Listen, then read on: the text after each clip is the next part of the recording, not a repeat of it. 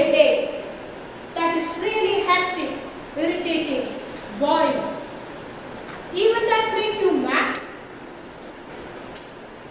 Everyone has their own escape routes, their own beds.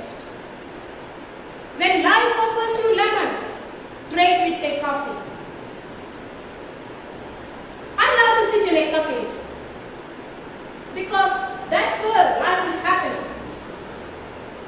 I love to watch someone who is sitting there, whoever it is. Just watch its gestures.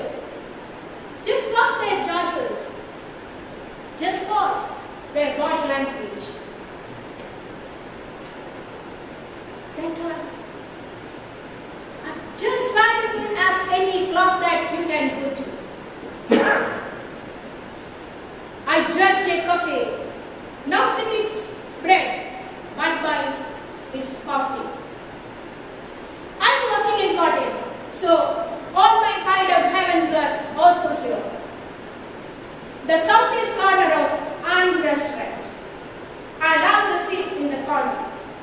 Just because it is diagonally opposite the entrance, I can watch each and everyone entering to the cafe, to the restaurant. Just as you are me. Just take the seat, order a coffee. Watch and wonder with your eyes, wide open eyes. Someone fighting with their masala dosa, someone enjoying each and every bite of their snacks. There are chances some lonely bird sitting with a cup of coffee. Just forget them. Don't take in their radar. There may be kids. Wow. You may even forget to have a sip of your coffee. Ireland is a short story. Because flashes of faces on each table that's changing in within 15 to 20 minutes. Yes.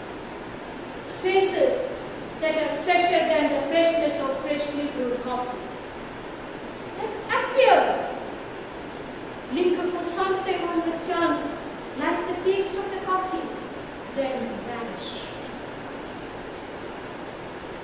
Like a moonlight long story. Yes, the 10-pace cafe at Manorama Junction. Why it's a long story? Normally someone coming there used to sit for a long time, enjoying their coffee, sometimes chatting with friends, have their own business.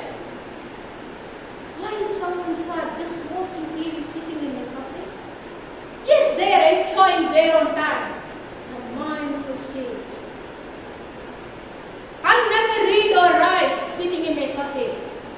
I read human beings, human faces, but never a book. But I script. I script something in my thoughts. Sometimes don't the part of the waiter. Sorry for that word, the one who serves us. I just think he is me. How I take the orders, how I serve the customer, how I smile at them, and even what I do with the tips that I get from the customer. Yes, I enjoy it. Life is a language itself. Coffee is also. I have a coffee mate. We both have 1 cup after another. All my friends used to be angry with me for having that much coffee. But I enjoy it. It's not an addiction, it is simply obsession. I can quit at any time, but I never.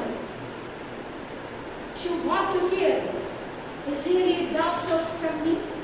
It's BF.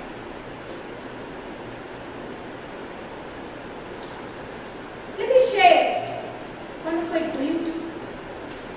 I'm not a business person, but at any time in my life, if I am in for a business, sure, it will be a reading cafe. A hall with walls full of books, perfumed with how I perfume my flat?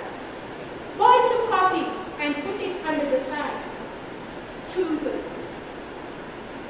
Don't think we need a cafe to escape. Just take one mug full of water, boil it, put some 2.5 spoons of coffee powder in the mug, add only half teaspoon of sugar in it, add the bubbling boiling water to it. Just stir. Stand in the balcony, just 3 meters away, the chirp of the birds in the trees. Smell the coffee.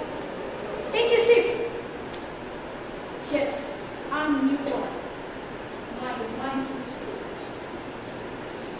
I wrote a short story about this day, and it got published in January 2020 Bhasha Bhushan edition. The title can be loosely translated to, Escapes over a cup of coffee. A coffee should be dark as hell, strong as death, and sweet as